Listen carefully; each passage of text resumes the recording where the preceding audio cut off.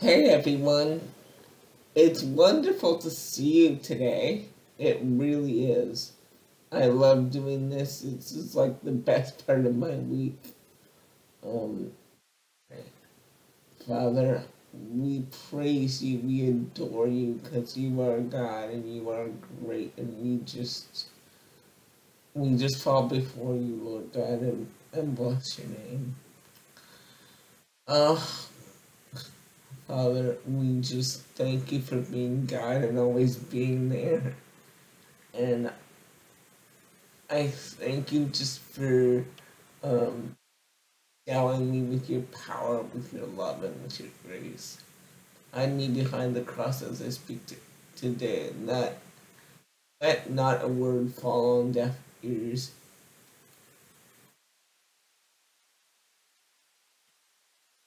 Amen. Hi guys. This sermon came out of a bit of a personal situation which I got into yesterday.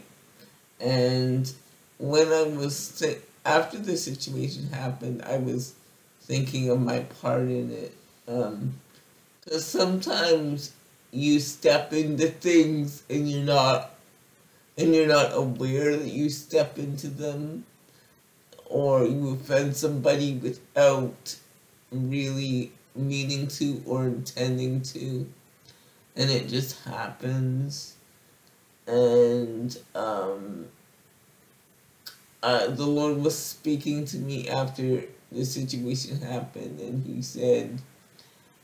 said, you got one of the person's triggers. That situation had to do with, partly to do with you, but partly to do with one of their triggers. And I said, okay, how do I stop that? How do I prevent that from happening again? He said, well, you can't, because you're human and you will always step into somebody's triggers, whether you mean to or not. You just have to apologize what you did, and you just um, have to say that you're sorry and mean it genuinely. And he said, this is the one part of my sermon that I want to get to today. He said, you have to give yourself permission to be human. And that's what the sermon is called. The sermon today is called Permission to be Human. A lot of people are just so hard on themselves. And so you get two kinds of people. You get the people like me that when they make a mistake, they're hard on themselves to death. They beat themselves to death. They, question themselves to death. Like, what do I do? How do I? What do I do differently? How uh, how can I make myself better from the experience or whatever? And they do it to death. They lose sleep over whatever. They're like, oh, I hurt whatever person and whatever. And then you get the other person who really doesn't care. They're like, okay, it's their problem. Um, I'm human, whatever. But I think you like almost have to give yourself permission to be human, but realize that being human doesn't give you a license to be mean. So for me, I have to give myself permission to be human, which means um, giving myself permission, giving myself, saying to myself that, okay, I will not say the right thing all the time. I will step into it. Um, sometimes, sometimes I will get a person's triggers without really realizing it. And, at the end of the day, that's okay. And I think sometimes we're harsh on each other because we don't give people permission to be human. We don't give people permission to make one mistake, or, you know, to have one slip up, and then if they do, we X them off forever, or that friendship is done. And I'm just learning now to not judge a person on 90% of their activities, not 10% of their activities. Like, if they're most of the time okay, most of the time they're respectful, most of the time they're kind, most of the time they're okay, and that little 1% or 10% of the time they could be having a bad day, they could just be angry about something, and they just say something wrong or interpret something wrong. That's okay. But I think in a world today, like, we just judge people so quickly, and we just cancel people so quickly. And another thing that the Lord said to me is sometimes we put people on pedestals, and the moment they screw up or say something, that's it. But people are human, people are fallible, and no matter who the person is, if they're not habitually like that, we just need to give them permission to be human. And I think a lot of time we just don't give people leeway to be human. Like, usually, take when somebody accepts Christ, we expect them to be like, okay, you're a Christian, let's fix up right away. But that's not how it works. It takes time. It's a process. And we are all going through a process. We are all going through a process. And we just have to give each other permission to go through the process. Like, the Lord gives us permission to go through the process. And I think we, in this cancel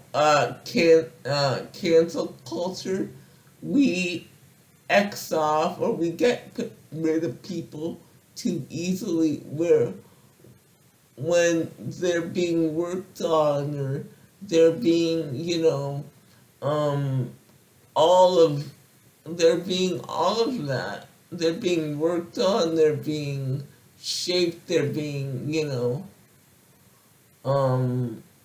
they're being just perfected by God, and they're like, and I think being perfected by God takes all of our lives, and knowing how to deal with people, and knowing where to step, and knowing what to do is just so hard sometimes. And I think, like with me, the Lord said, give yourself permission to be human. You did all what you said what you had to say, and you apologized, so give yourself permission to be human. And that's what the Lord had to say to me. And I think a lot of times we judge people or cancel people too quickly, because we don't allow them to be not perfect, or like we don't allow them to be we don't allow them to have off days. You like the problem is you don't know what's going on in that person's life, and you don't know the hell they've gone through that week. They say they're fine, but maybe they're not close enough to you to share that they're actually not fine. And I think we just need to give each other more grace than we do now. Saying that is not an excuse for habitual rudeness. If someone's habitually rude, that person needs to be dealt with. And sometimes when they're habitually rude, usually there's an issue there that they need to work out. There's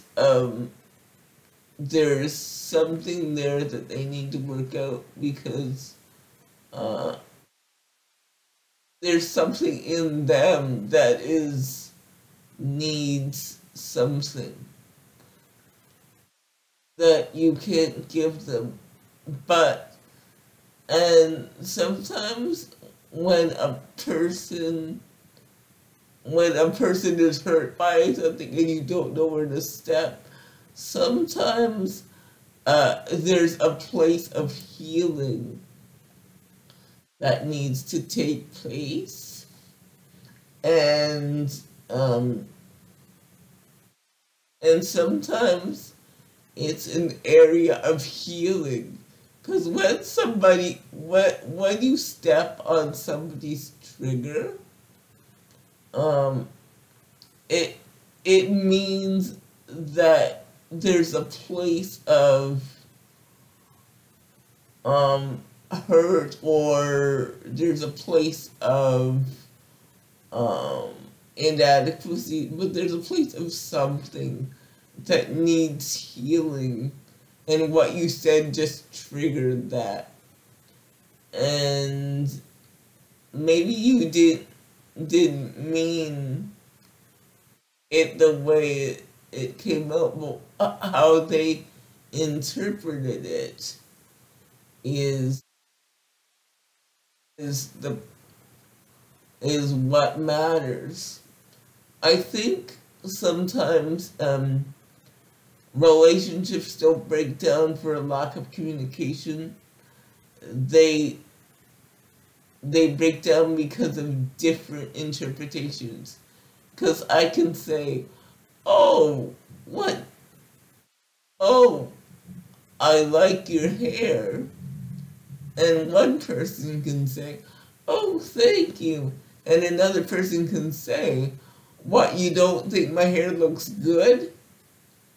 Any of the other times, see, it's their interpretation of what you said that breaks everything down. And relationships,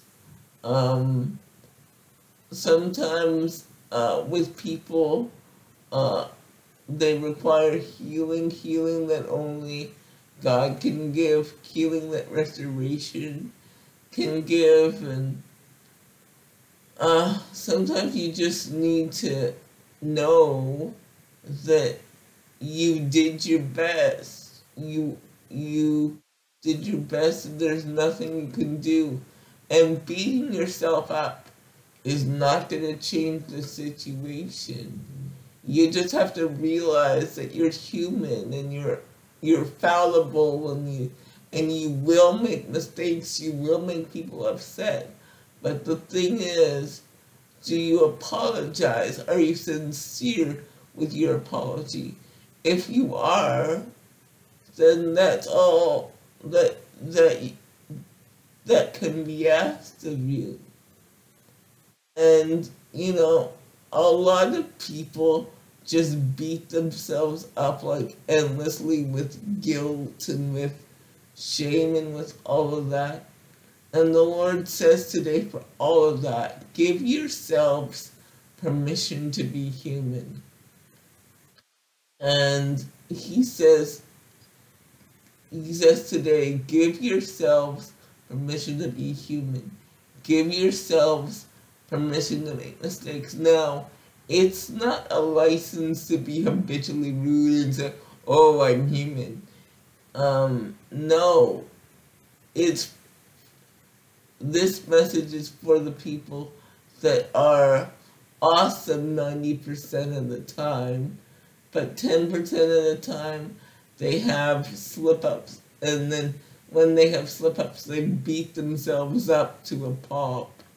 And the Lord says, you know what, give yourselves permission to be human. I do. That's why I've forgiven you 70 times 7, because I know that you will inevitably every day screw up in some kind of way. Sometimes we've screwed up so much, but the Lord says today, I am come that you may have life and have it more abundantly. So he comes to give you new life, to embrace you as human as you are, and he comes to say that he loves you in spite of your mistakes, in spite of your shame. He said, there are people under the sound of my voice now that have been living in shame for years and have not forgiven themselves, have not given themselves permission to be human. And the Lord says, right now, you have permission to be human, and those chains are broken off of you. The chains of doubt, the chains of fear, the chains of self-recrimination, the chains of guilt, all those chains are being broken off of you right now, in the name of Jesus. I declare that from this day forward, you will embrace the fact that you are fearfully and wonderfully made. But in that fearful wonderfulness, you are also flawed. You are also flawed. You are also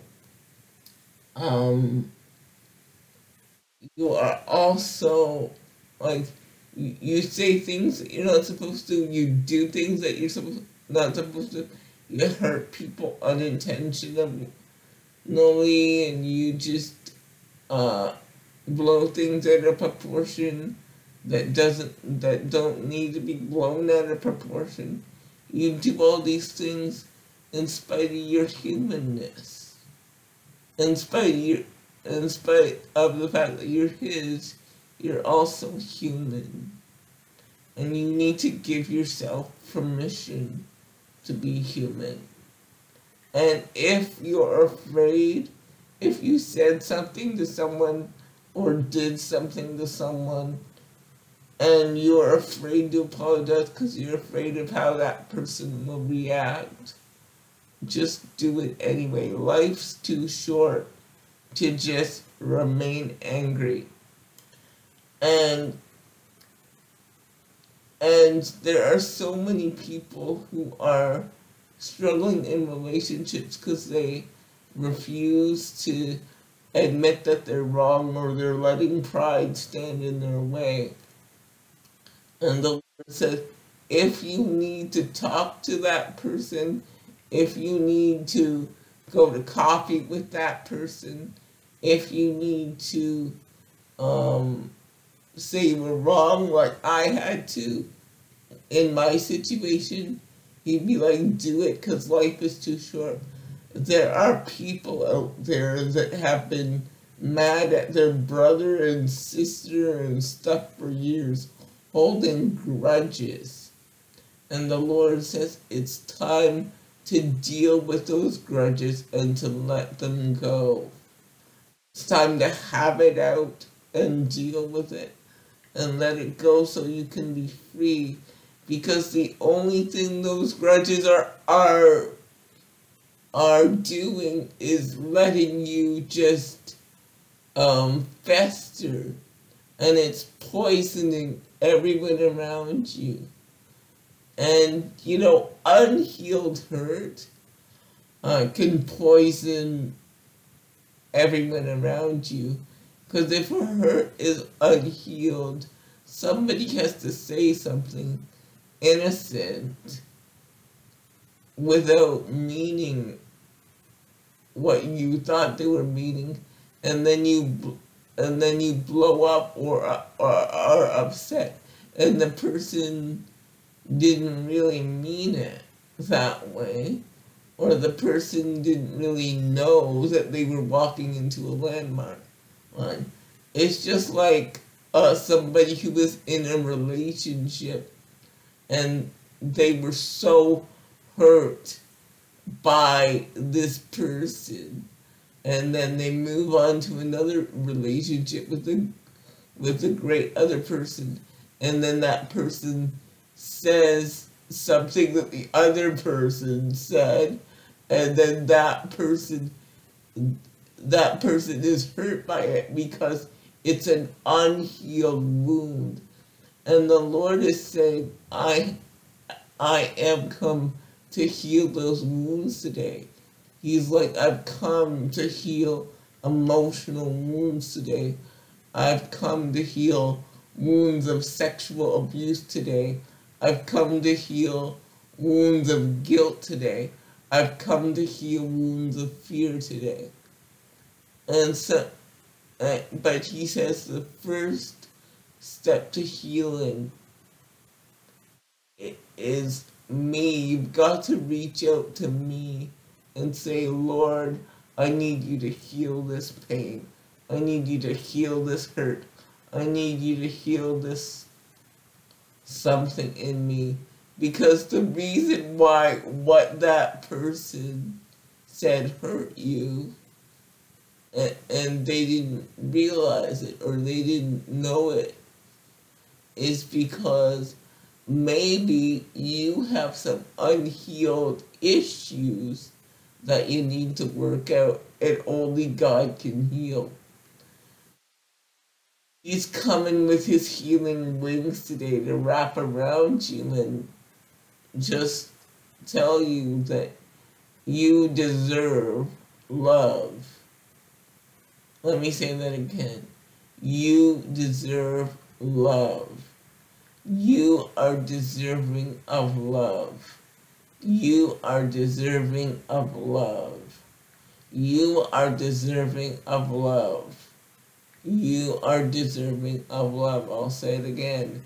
You are deserving of love. And you're wondering, why has everybody left me? Why do I say things to make people upset or to leave me? Why doesn't anyone get my heart? Get your heart, because sometimes they're not called to. Sometimes we put too much pressure on people to get us who are not called to get us.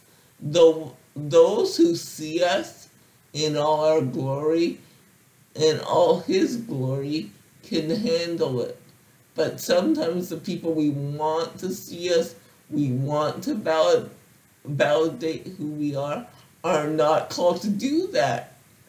So sometimes with your co-workers, they're not called to see you in that light. They're not called to be that in your life. And you need to understand who is called to see you in that light. So, it's like Jesus. Jesus had a multitude that was basically everybody. Jesus had 12 disciples which he taught, which were closer to him, but Jesus had 3 good friends.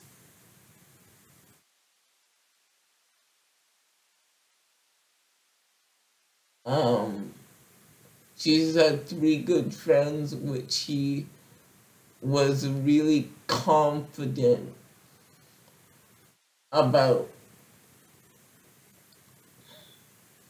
And sometimes we want people to see us who are a part of the multitude or a part of the 12,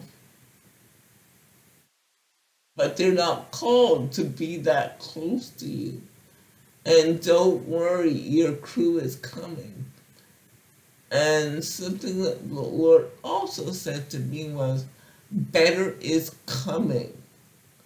Better is coming. You won't be like this for your whole life. You won't be lonely. You won't be you won't be lonely. You won't be single. You won't be in an unhealthy relationship all your life. He said, better is coming. Just hold on. I know it's rough terrain right now, but better is coming and better is on its way. And then while you're waiting for better, however, he's like, look for the lessons in the storm and those rocky moments. Look for those lessons and you'll find them.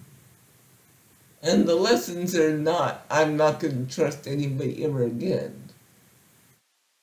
He wants to give you detailed lessons about how to trust, how to walk with people, how to suss out people's triggers so you don't step on those landmines and, hurt people. And he wants me to tell you that he knows that you didn't mean to hurt that person. He knows your heart. He knows your spirit. He knows you didn't mean to hurt that person. But you did. So now that you did, people of God, just give yourself permission to be human. I think social media and Instagram are very good things. I think they're tools or whatever. But I also think they could be awful things because they don't give us an opportunity to celebrate our humanness, our faux pas, our areas that need a little bit of work. People often post the polished side of them, the side of them that's happy, the side of them that's going well. But in everybody's life, there are sides that are going well and sides that are not. And he says we need to, and God says we need to embrace the side that is not okay, because he wants to work it out. He doesn't want to keep you in things that are not okay or things that are not like him. He wants to heal you, and healing is possible. Healing is possible if you just grab onto him. He will give you his love and his resources, and he will send the proper people. And that person is not your crew.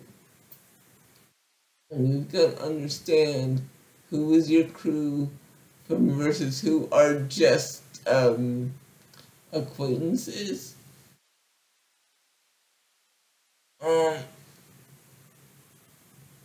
Because sometimes we think people are our crew, but they're just acquaintances. And sometimes we put people in the wrong places.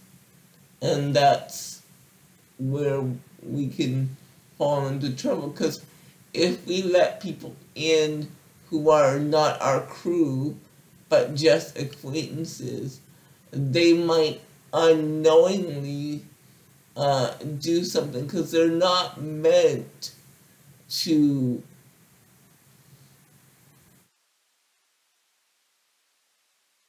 fill that space in your life.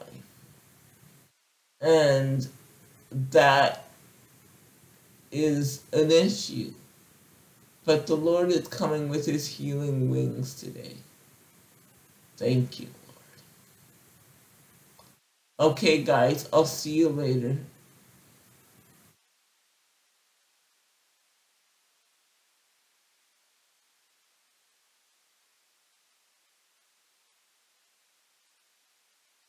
Give yourself this week permission to be human. Permission to be fallible. And then when you are fallible, when you do make a mistake, apologize. Don't be prideful and say, I didn't do that.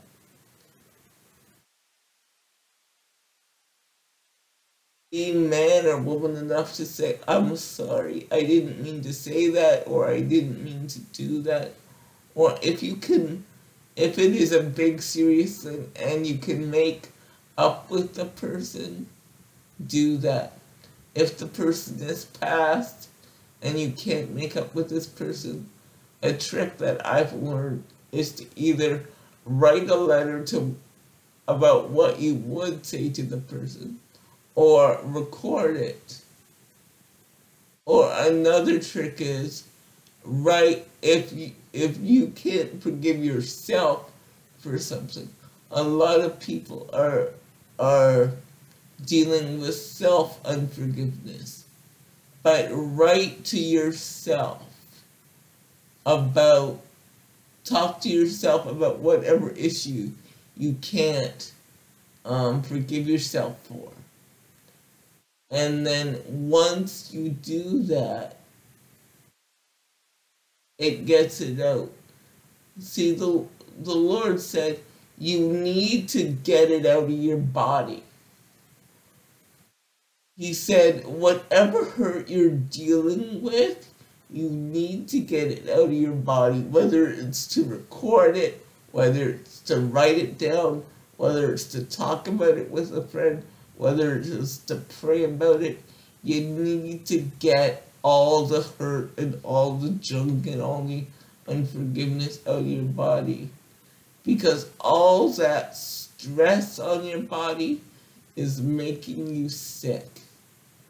And you wonder why you're sick and why the doctors can't find out why you're sick. You wonder why your blood pressure is getting high and your sugar diabetes is getting high, and you seem to be eating all the right things. You need to get everything that you're feeling out of your body, whatever it is. Whether it is going to therapy, whether it is talking to a friend, whether it is praying, whether it is talking to a pastor. You need to get all that unhealthy energy, all that unhealthy stuff out of your body, because it's killing your relationships, it's killing your emotions, and the Lord wants freedom for you today. The Lord wants life for you today. The Lord is giving you permission to be human today. Thank you guys so much for your support. See you next week. Take care.